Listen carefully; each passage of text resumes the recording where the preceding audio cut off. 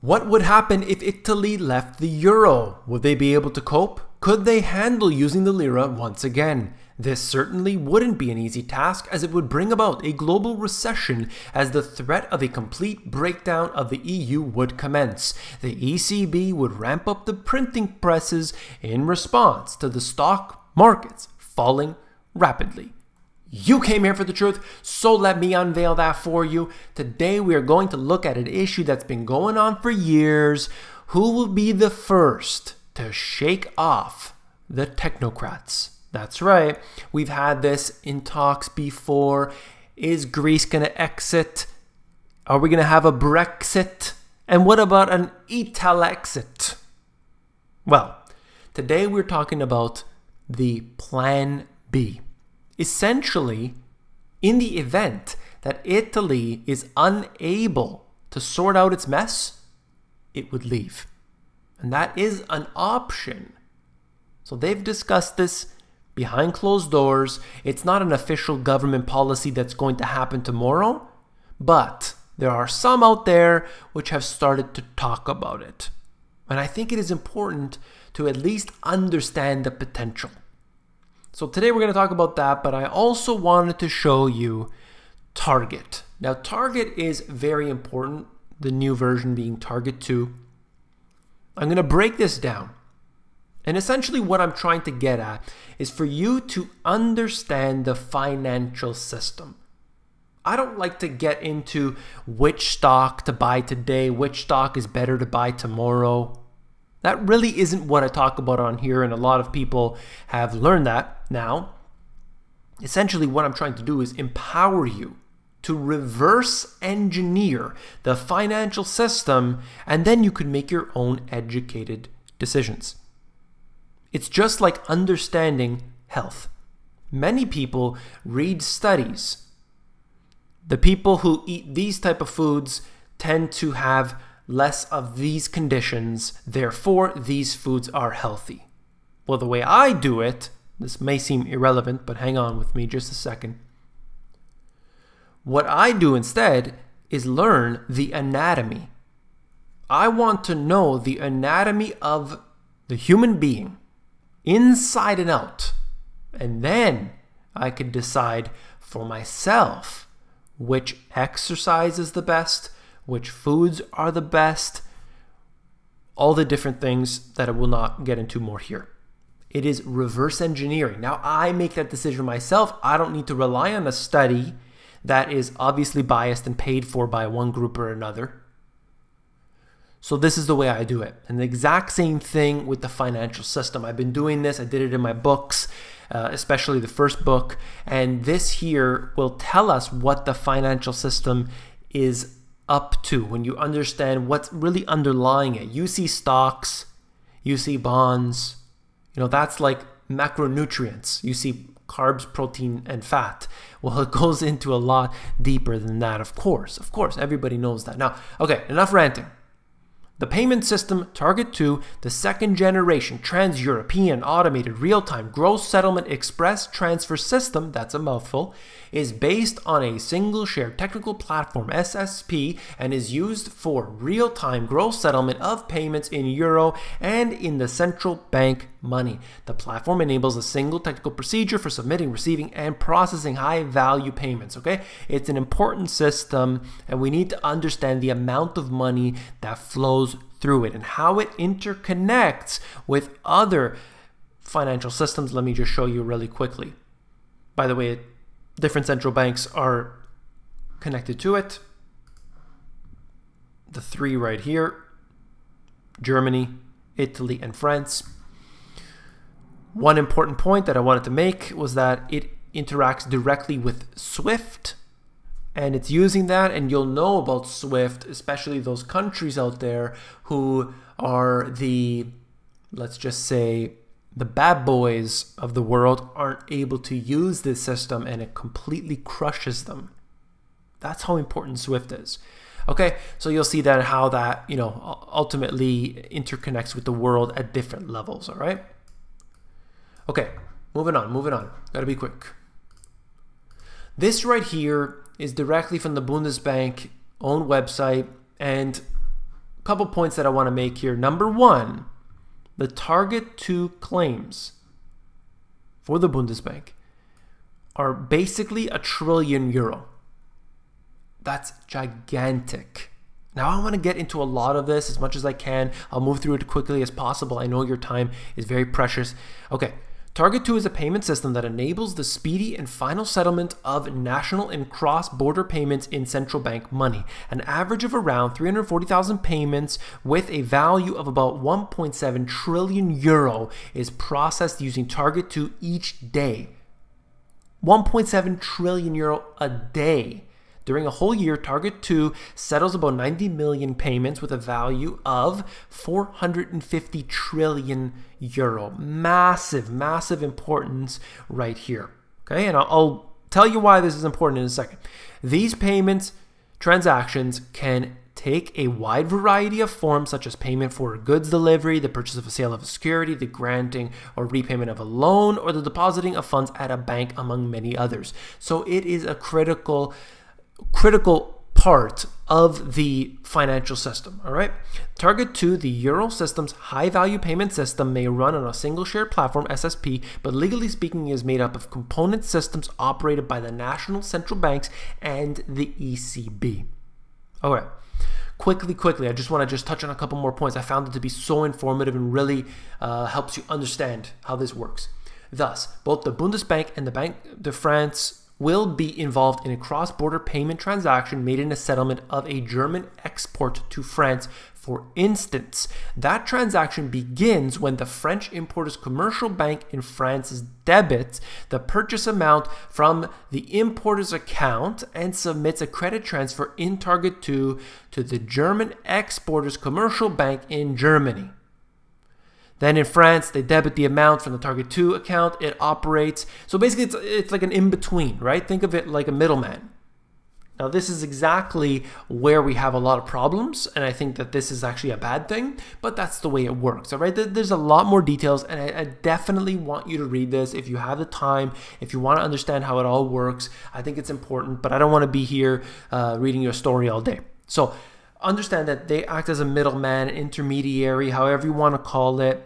And this is very important because without this, we are going to have a big issue because that's the system that's set up today. We can do so much better. We don't need this, right? But if suddenly there's a problem within it, then it's going to be haywire for that near term. And when you look at this Target 2, understand what country owes the other. And remember, just above, I showed you that Germany, their claims are near €1 trillion. €1 trillion. Well, who's owing? All right.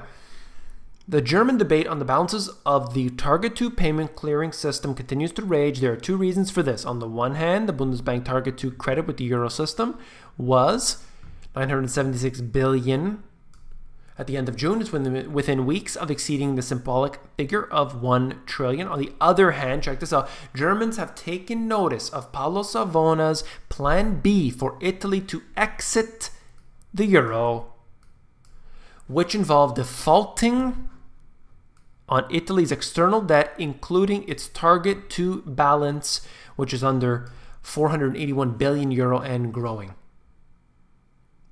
Big deal.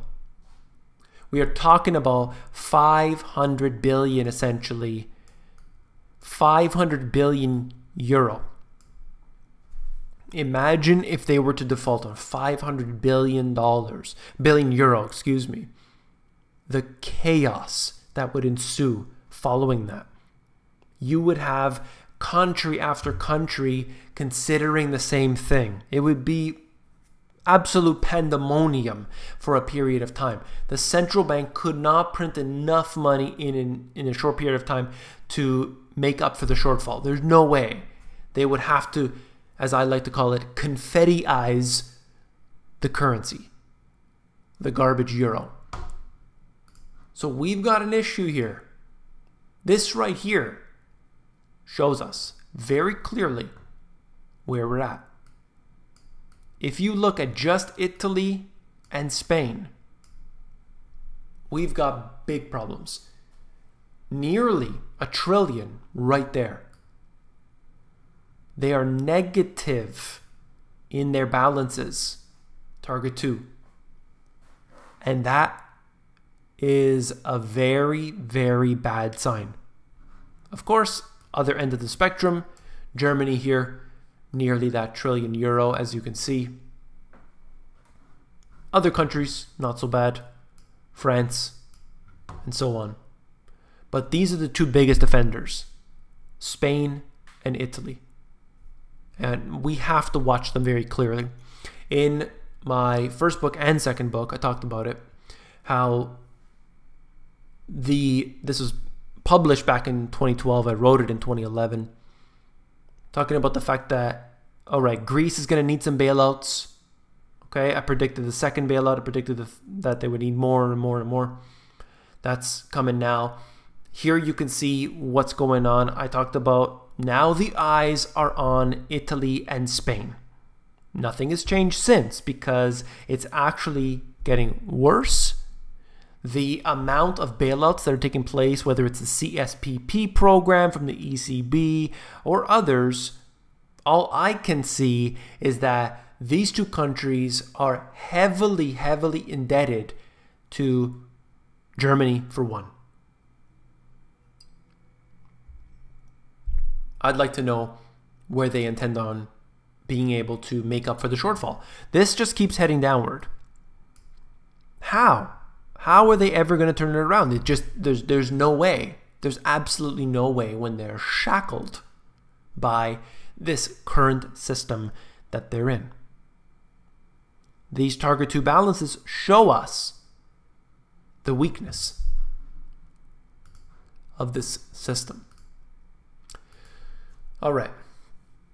So this is some information that I was able to pull. It's quotes from this report that they had done about the Plan B, about exiting the euro and so on.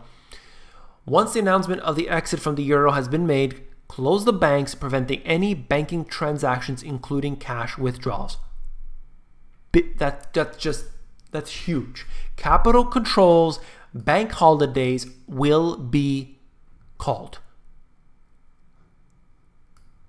Think about that. And this will have to happen, obviously, if they're going to make a switch from the euro currency or just pulling out for one. And I don't know if they'll decide to still use the currency, if they'll stay in the union but not use the currency. That's, we'll see if they are even able to leave. We've seen the Brexit has been unsuccessful thus far. And they don't even have the currency. This here would have to happen. But it's something I worry about all the time.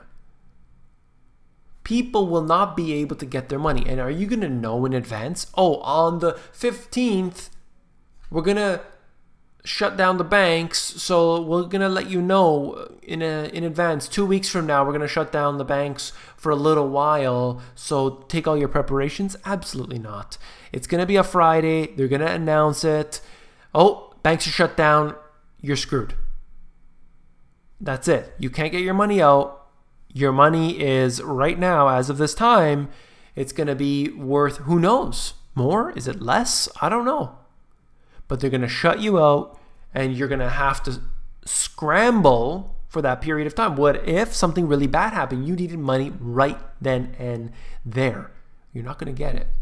And how long will they shut the bank down for? 3 days, 5 days, a week, 2 weeks? It's a big problem that they're encountering. It's not going to happen overnight. What's that money going to be worth on the other end? Nobody really knows.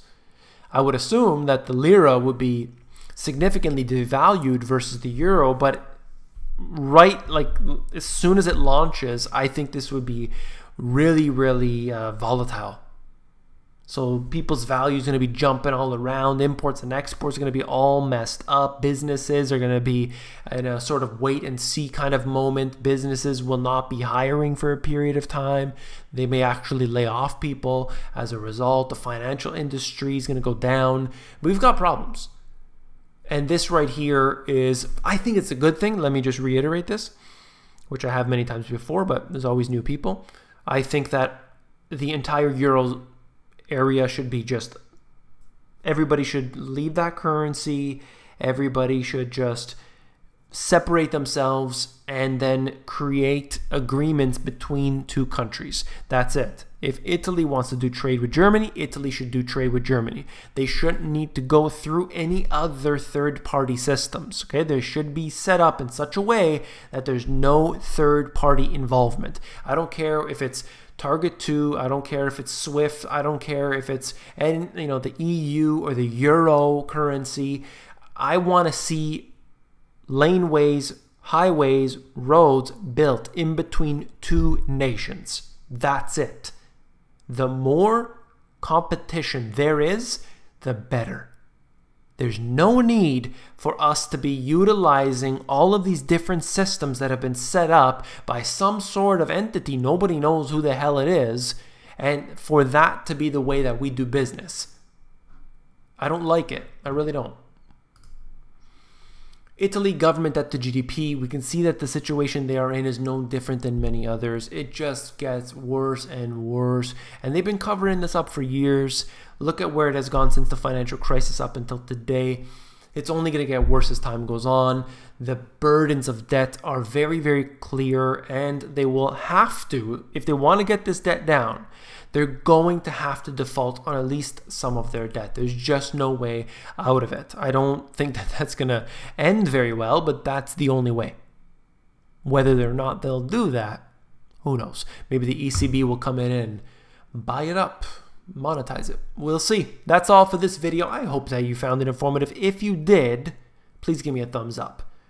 Last but not least, if you want the financial education you were not taught in schools, these two books have it all. I get into the financial system and how it all works within these two, particularly if you want to know the foundation, the history, that would be in the Money GPS. If you want to know a very shorter, concise book, well, they sort of fit into each other. They cover information that is related, but I do get into different topics. So both of them obviously are very, very important. You could check those out. Link is in the description. If you are more interested in the audiobook version, you can get that at themoneygps.com.